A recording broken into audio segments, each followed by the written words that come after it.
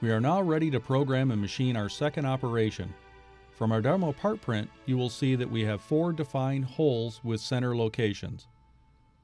We would also like to add a 5th hole at the center of the part as a pilot hole for our future pocket. Our tool for this operation is a 1/2 inch diameter spot drill. Let's begin by changing to our required tool for this operation. From the main menu, press T, followed by 6 and press cycle start. The axis should now move to the tool change position. The CNC will dwell and wait for you to finish the tool change. Once done, confirm the tool change is complete and press cycle start. The CNC now updates the active tool on screen and we can continue. Select the drilling cycle key. You will notice that there are 5 levels of drilling. Using the level key, go to level 4, the center punch level. X is the center of your first hole on X axis. Enter 1 inch. Y is the center of your first hole on Y axis. Enter -1 inch. ZS. This is your Z safety distance. This is the amount your tool will be above your starting point before beginning its operation. In this example, we will be using a value of 1/4 of an inch. Z. This is the starting point on the Z axis. In this example, we will be using a value of 0. Press enter to continue. T is the dwell time at the bottom of the hole. In this case, it is 0. Press enter to continue. Use the 1/2 key to select one of 2 and press enter to continue. P is our total depth. In this case, it is 0.125. Press enter to continue. Use the 1/2 key to select if you want coolant off or coolant on during the machining process. In this case, we will be selecting coolant off. Press enter to continue.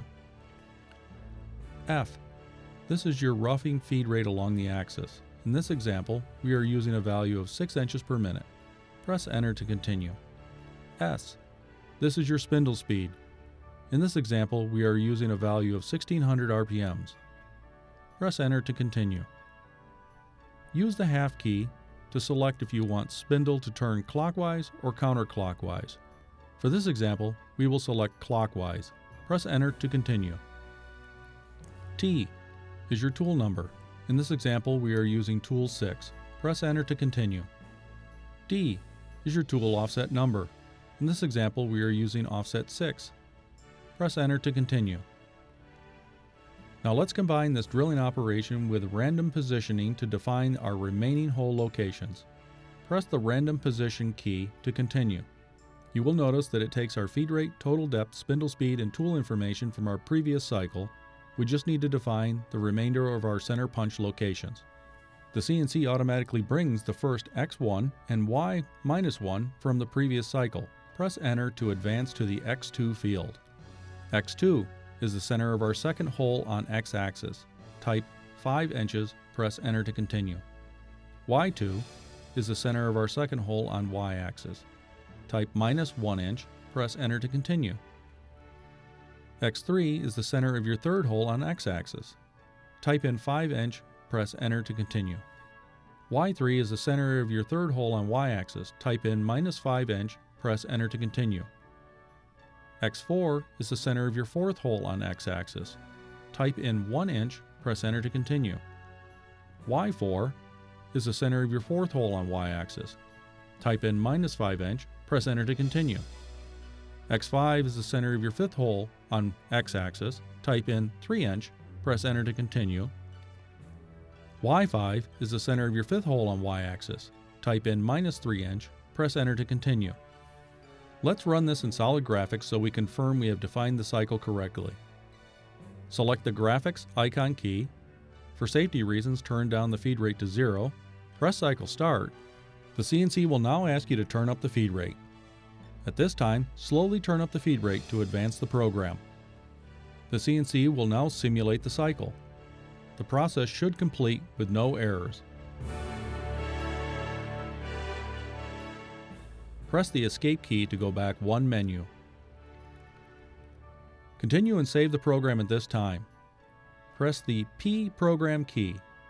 At this point, we should still be under the program we have created. If not, navigate back to the program. Once there, Press Enter to insert the center punch cycle and random drilling operation into the program. To execute the cycle, press Escape twice. You now see that there is a cycle start icon at the top of the screen.